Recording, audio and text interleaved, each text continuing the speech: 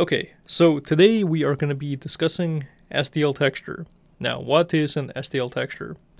Well, according to the wiki, an SDL texture is a struct that contains an efficient driver-specific representation of pixel data. This means that an SDL texture is just a chunk of data that you can store in your video card. And the reason you would want to use SDL texture is because basically using a texture is really useful when it comes to drawing something that may not fit on your screen. So for example, if you want to load a really big image, and show it on your screen, or if you want to do a lot of drawing that is higher resolution than your screen, what you can do is you can draw to the texture and then you can selectively show it onto your screen at given times. So for now, I'm going to begin slowly. I'm going to show you a very simple way of using a texture, and I'm going to build up from that. And by the end of it, I think we are going to make something fairly interesting. Okay, let's begin. Okay, so how do we create a texture? Well, we create a texture by running the SDL create texture function, and we do it like this. I'm going to be using best practices for C++ from now on, so apparently having type names in your code is bad practice, so I'm going to start using the auto keyword. Okay, we're going to say auto red texture, and as you can guess by the name, this is going to be a texture which is going to be colored to the color red.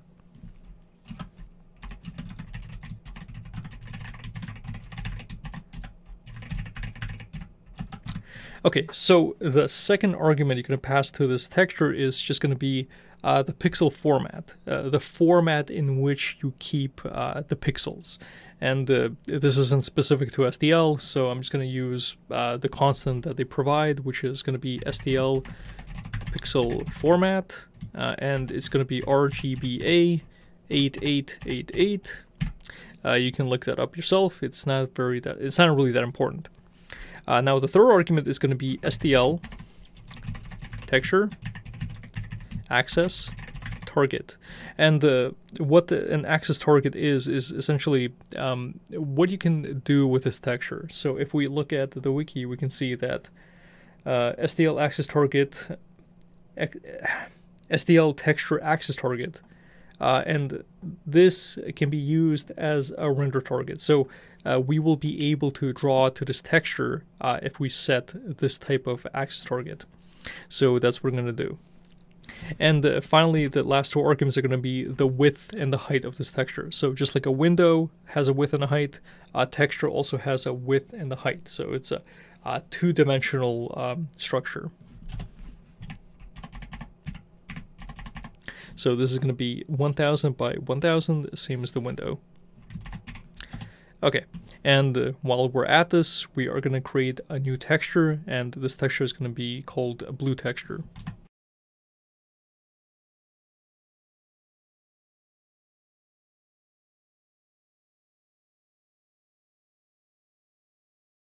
Okay, good. We created our two texture classes. Not classes. We created our two texture structs. This is a C library, not a C++ library. We don't have classes here. Okay, so what we're going to do next is we are going to clear both of these textures to their respective colors. And the way we do that is first we have to set our render target to be the texture that we want to draw to. And if we look at the wiki again, we can see the description for this function is set a texture as the current rendering target. So all the rendering we're going to do is going to be done to the texture that we set. So to do that, we are going to say we are going to set the render target to be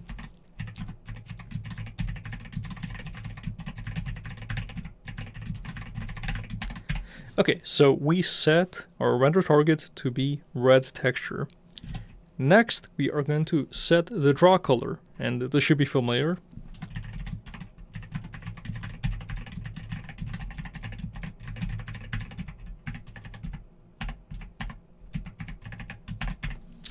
Okay, So what I did here is I set the red channel to be 255 GB00. So this is going to be, we're basically setting the renderer to the red color. The color for the renderer is going to be red. Okay. And what we're going to do now is we're going to do render clear. I'm going to say SDL render clear. And I'm going to say render. Okay. So essentially what we did in these 3 lines is we set the target to be the red texture. We said red texture just because of the name. It's not red yet.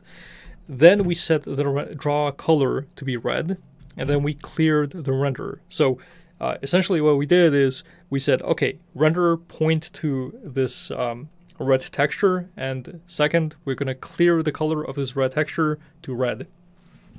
Now we're going to do the same thing, but we're going to do this for the blue texture.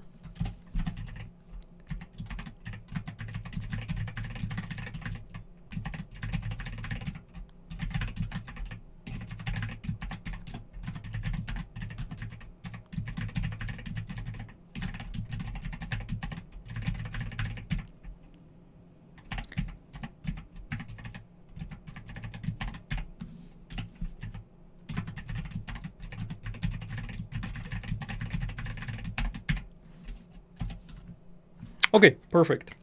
So now we have both of these textures cleared to their respective color. So the first one is red, the second one is blue. Now what we have to do is we actually have to present it to our screen. So how do we do that? Okay, so to show the textures to our screen, what we're going to do is we are going to copy, or actually before we do that, we are going to clear we're going to clear the render target. And if we look at the wiki again, if we look at the wiki, as you can see, the second argument being the texture, if you pass null to the renderer, or if you pass null as the texture, it's just going to default back to rendering to the window. So if we do that, we're just going to say SDL set render target, and then we're going to pass null. We're using C, so we're using C++, so I guess null PTR would be better. And I think they're interchangeable, so it doesn't really matter. Okay, so we're basically setting the render target to be back to our window. So now we can actually show these textures, and we show our textures like this. We are going to copy a section of, or should I say, we're going to copy the texture to our window, and we're going to use the render copy function. And if we look at the render copy function, we can see that, what does it do? It says here, it copies a portion of the texture to the current rendering target. And how does it do that? So it needs a renderer, and it needs a texture. And then it needs srect, and it needs desrect. So it takes an srect and a desrect. And for now, I'm going to leave that as it is. You don't have to worry about that. You can just pass null, because if you pass null, it's just going to take the entire texture. And if you pass null for the second, it's going to basically render to the whole thing. So leave it for now. Don't think about it.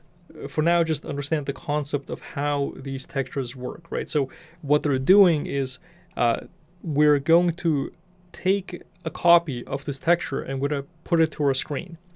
So what we're going to do is we're going to say SDL render copy, and we are going to pass in our render, and then we're going to pass in our texture.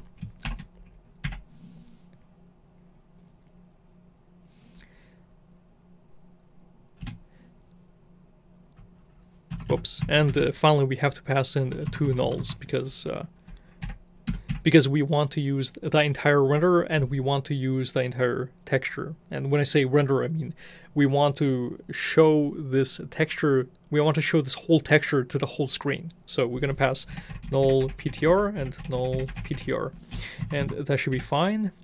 And once we do that, we are going to do SDL render present render, and then we are going to we're gonna SDL delay for I would say 10 seconds. Okay, good. And when we do that, or actually, no. I'm gonna present the red texture. Okay, so after that, we're gonna say SDL under copy, and we're gonna copy the second texture. We're gonna copy the blue texture to the screen, and then we're gonna say render, and then we're gonna say blue texture. Then we're gonna pass in null PTR, SDL render present render. Then I'm gonna do SDL delay, and then I'm gonna delay for 10,000 milliseconds. Okay, good. Right. Now let's compile this. We're gonna compile this the standard way, G++, and then we're gonna say, what's this called again? Textures.cpp, and we're gonna link it, SDL2. Output is gonna be textures.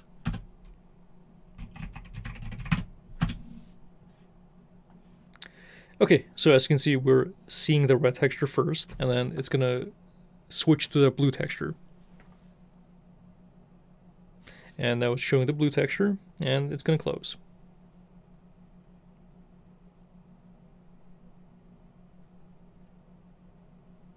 Okay, great.